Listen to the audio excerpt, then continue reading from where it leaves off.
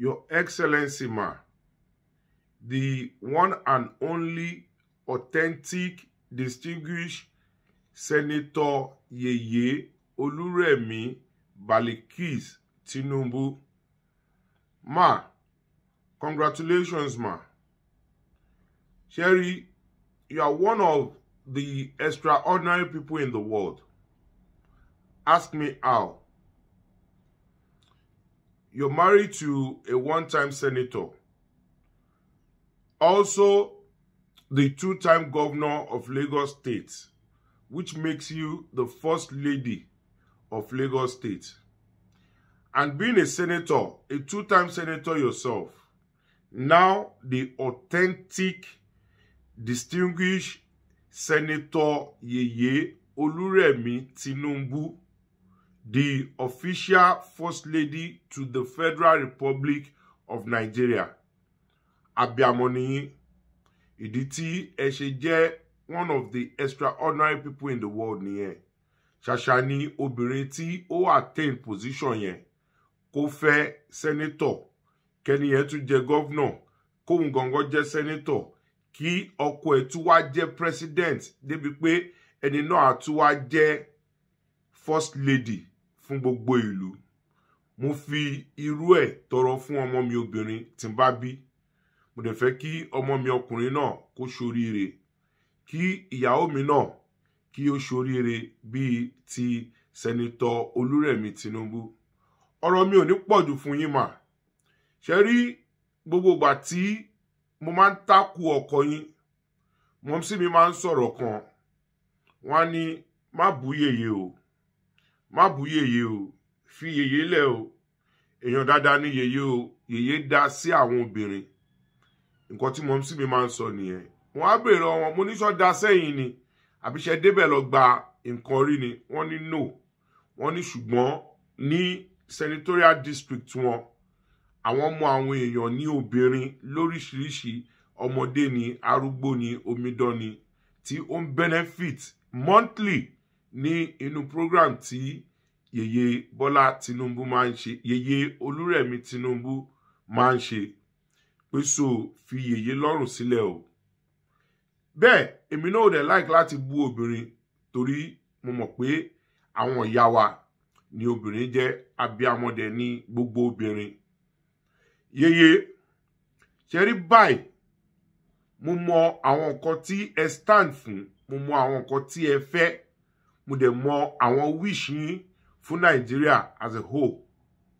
Ṣé rí lórí ọ̀rọ̀ obìnrin, èyí tó jẹ́ department yín, màá fẹ́ kí ẹ look into, kí ẹ dẹ̀ gbárùkù ti àwọn obìnrin, títorí pé abuse ó pọ̀ lórí obìnrin, most especially child abuse ní orílẹ̀-èdè Nigeria.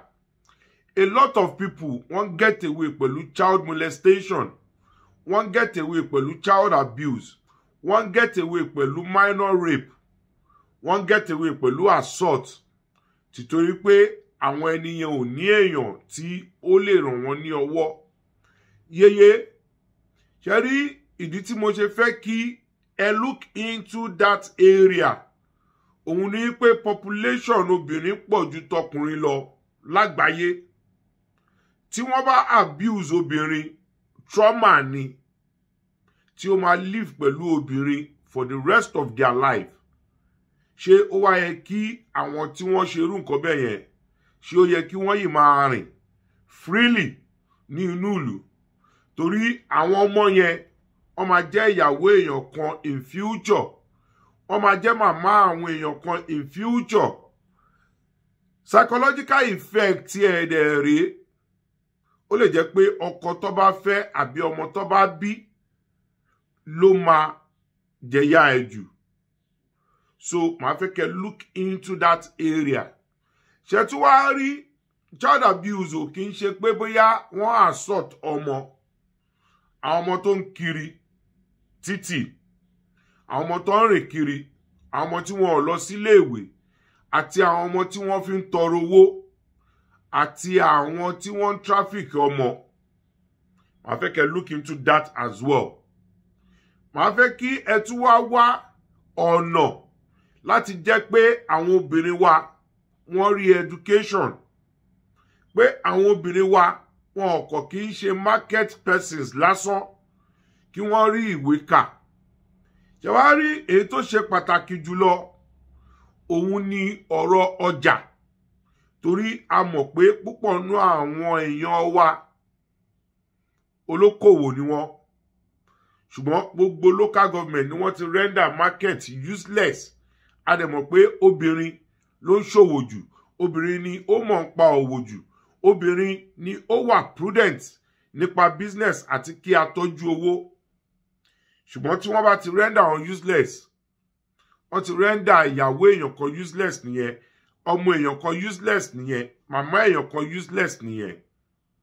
So ìdí tẹ́ ṣe rí pé rate of poverty ó increase day by day ní inú Nàìjíríà, àti àwọn tí wọ́n ṣe prostitution títorí pé kò sí iṣẹ́ ni. Màá fẹ́ kẹ́ look into àwọn areas yẹn, títorí pé obìnrin tí ẹ jẹ́, tí ẹ bá rí òbí dáadáa rán yín lọ léèwé, tí ẹ rẹ̀ rí ọkọ gidi fẹ́, ẹ lè dé position tẹ́ dé yẹn mà. So distinguished senator Yeye Oluremi Tinubu, ẹ jọ̀ọ́ mà, mo fẹ́ kẹ́ lo ọ́fíìsì yín dáadáa, kókò má jẹ́ pé kitchen cabinet bíi ti àwọn èèyàn kan, torí mo mọ̀ pé ọ̀jọ̀gbọ́n ni yín. Ọlọ́run bá dẹ̀ fún yín ṣe, Ọlọ́run bá ran ọkọ yín lọ́wọ́, torí wọ́n ní behind every successful man there is always a successful woman. Àpẹẹrẹ ni mo rí lára yín mà. So màá bẹ̀ yín ni pé gbogbo nǹkan tó ní láti ṣe pẹ̀lú obìnrin ní orílẹ̀-èdè Nàìjíríà, mo fà lé yín ní ọwọ́, torí obìnrin ló múlù dùn, obìnrin ló mú ayé dùn, obìnrin ló ń bí ọmọ sí àgbáyé, obìnrin ló ń tọ́jú ọkùnrin, obìnrin ló ń mú lérò. So mo dẹ̀ mọ̀ pé abiyamọ gidi ni yín. Ọlọ́run á bá fún yín ṣe, Ọlọ́run bá tọ́jú àwọn ọmọ yín, Ọlọ́run bá tọ́jú ọkọ yín, á tọ́jú ẹ̀yin náà. Orílẹ̀-èdè Nàìjíríà ò ní bàjẹ́ o. Gbogbo nǹkan tí Bọ́lá Ahmed Tinubu tí wọ́n ní àwọn fẹ́ ṣe fún orílẹ̀-èdè Nàìjíríà, with you beside him, mo mọ̀ pé á ṣe é ṣe. So Yeye, ẹ jọ̀ọ́ mà, àwọn nǹkan tí mo sọ yìí, mo fẹ́ kí ẹ bá wa look into it. God bless Nigeria. God bless Bọ́lá Ahmed Tinubu. Long live Oluremi Tinubu.